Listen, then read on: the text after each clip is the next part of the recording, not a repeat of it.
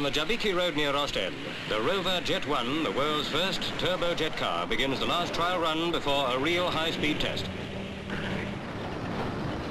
She's only warming up. We're keeping pace with her all right. But wait till Spencer King opens her up, and then it's goodbye us.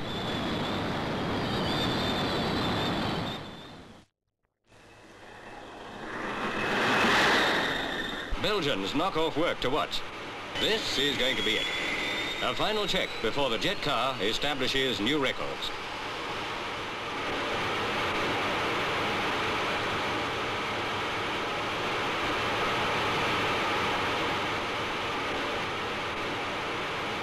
All set. The check control people are ready to do the official timing and certify any record she may set up. She's ready to begin her run up to the start, and there she goes.